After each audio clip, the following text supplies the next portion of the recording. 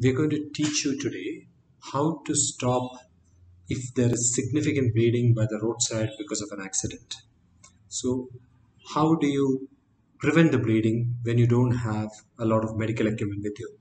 So, there are three things you can try to stop the bleeding. First is to apply significant pressure on the wound itself to stop the bleeding.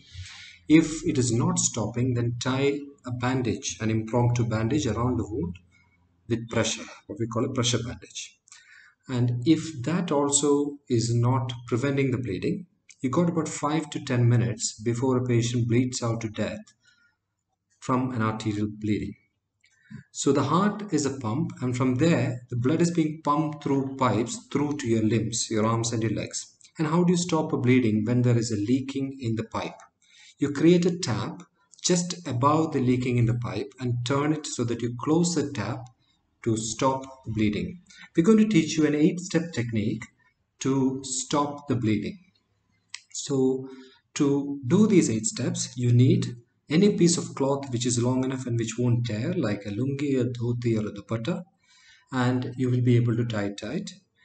A piece of stick, a spanner, a pipe or anything which may not break under the twisting motion and the pressure.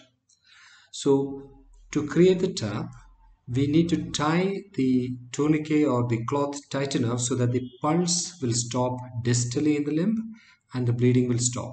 So Mr. Sina, if he opens the shirt, I'll show you. Let's assume there is a wound in his forearm. Now, you first apply pressure. It is not stopping. You apply a bandage. It is still not stopping. So we have to apply a tourniquet. So you see where the wound is and use 2 fingers above and go above that. About 4 fingers breadth you need to go above to tie the tourniquet. In this case, you can see that it's roughly the joint line. You shouldn't ever tie a tourniquet on the joint line. So in this case, I'm going to apply the tourniquet above the joint for Mr. Sina.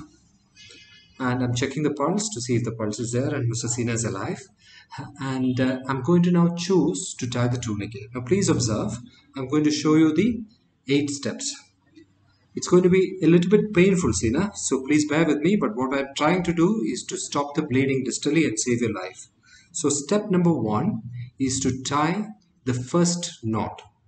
So as you can see, tying the knot is step 1, and I've left one end really short and the other end long for further purposes. Step number 2 is to tie the second knot. Don't tie too tight because we need to introduce the pipe or the tap through. Step number 3 is to put your object, whether it's a stick or a spanner, through second knot and tying it tightly. Now the step number 3, we need to turn off the tap. So step number 4 is us twisting the tap in a clockwise direction to turn off the leak from the pipe. So it's going to be a bit painful, Sina, and I'm checking the pulse. The pulse is still there, so I'm going to tighten it a bit further.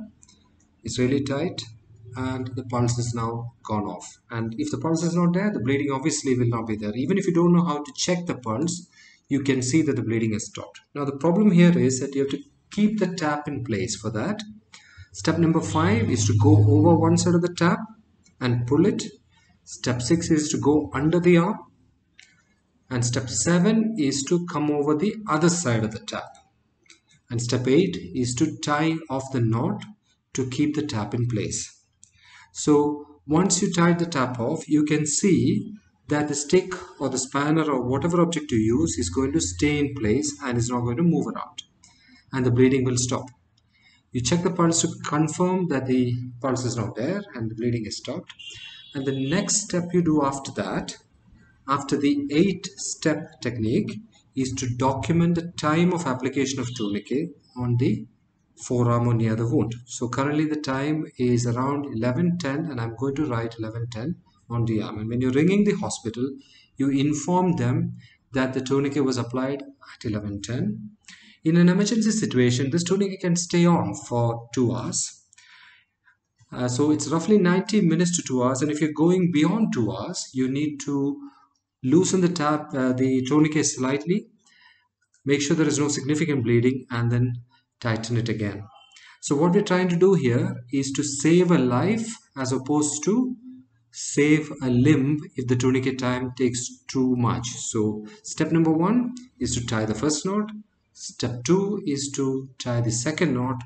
3 is to introduce the tab. 4 is to twist the tab. 5 is to go over the tab. 6 is under the arm. 7 is over the other side of the tab. And 8 is to tie off the tourniquet.